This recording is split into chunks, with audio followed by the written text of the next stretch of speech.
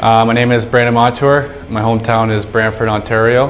My position is defense, and the teams that I played for last year were the University of Massachusetts and the Norfolk Admirals. Favorite NHL player growing up was probably Steve Yzerman.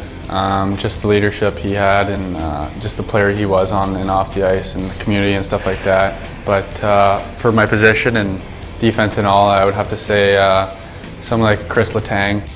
I like to play offense. I like to join the rush as much as I can. I think one of my strong suits is my skating, and I mean, obviously that means focusing playing defense first, but whenever I can, I like to join the rush and help the offense as much as I can. So, I mean, I think that's probably my strong suit.